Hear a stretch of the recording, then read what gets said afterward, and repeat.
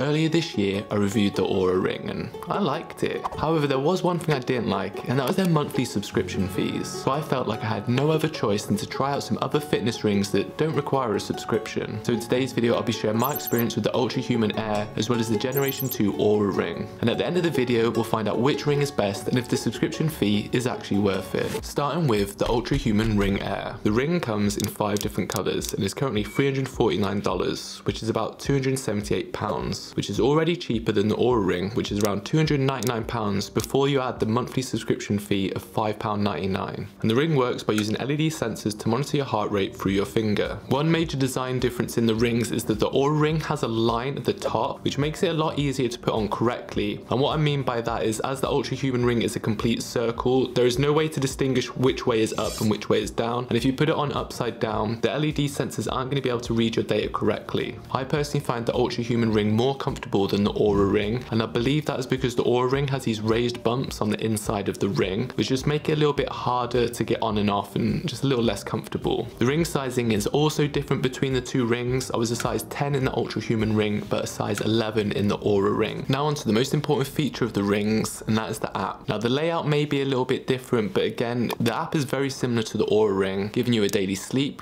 recovery, and movement score, as well as offering extras like meditations, workouts, and sleep stories. Ultrahuman even have some unique features not included with the Oura ring, such as a stimulant window, as well as the impact of natural light. Although these features are quite cool, I don't think they're quite necessary. I think we all know nowadays to try and get sunlight within the first hour of waking to help regulate our sleep cycle, as well as to avoid stimulants for the first 1 to 2 hours while cortisol levels lower. Ultrahuman is always innovating, and just the start of this week they added a new stress score, again similar to the Oura app, but they are always putting new things in and trying new stuff out. Anyway, now it's time to get into the juicy pros and cons. Now I think we can all agree that the main pro has to be that there's no subscription fee. Now I mentioned in my Oura ring video that it could be a good idea to get the older Generation 2 Oura ring, as that one doesn't have a subscription. And I decided to put this to the test and ordered a Generation 2 Oura ring from eBay for 120 quid, and initially I was loving life. However, this was short-lived when I realised that the battery life had diminished drastically and would barely last a day and a half. After doing a bit of research, I found out that all fitness trackers aren't built to last, and these internal batteries diminish rapidly within 1 to 2 years. So for this reason alone, I wouldn't recommend getting a second-hand fitness ring unless you don't mind charging it every day. And if that's the case, then I would highly recommend getting an Oura Generation 2 ring off eBay. Another positive about the Ultrahuman ring, the battery life is also very good, roughly only needing to charge it about every 4 days. I also found the customer support very good. However, the fact that I had to interact with the customer support so much is going to lead us on to the first negative. Now for the first couple of weeks of using the Ultrahuman ring, it had a real hard time reading my sleep, so much so that Ultrahuman actually sent me a new ring, and even the new ring was only recording my sleep data like 50% of the time. However, about a month ago, Ultrahuman had a system update, and since the update, my sleep data has been recorded fine. Although I did not experience any of these issues with either of the Oura rings, and for a couple of weeks I was wearing the Oura ring and the Ultrahuman ring simultaneously, and the Oura ring would record my sleep perfectly and the Ultrahuman wouldn't. Also, the LED sensors are very bright on the Ultrahuman ring, and if you're someone who likes to sleep in complete darkness like myself, then you're gonna have to make sure that your hand is under the duvet. Again, I don't get this issue with the Oura ring, so I'm not quite sure why the LEDs are so much brighter on the Ultrahuman ring. And finally, as previously mentioned in the app section, as fun and unique some of their app features are, I think a lot of them are just not necessary. Ironically, my favourite feature from the Oura Ring 3 is actually missing from the Ultrahuman and the Oura Ring 2, and that is the tag feature. This feature allows you to add tags throughout your day, which makes it easy to identify habits or activities that could be drastically affecting your recovery and sleep scores. However, with their consistent software updates, I wouldn't be surprised if Ultrahuman have something similar in the not too distant future. Overall, with these fitness trackers, even though they may look a little bit different and the apps may have a different layout, they pretty much do the same thing and provide the same amount of information. However, I would say right now that the new Oura ring is the best option in my personal opinion. This is predominantly due to the tag feature, as well as I didn't experience any issues recording my sleep data. But is it worth paying a monthly subscription fee for that feature alone?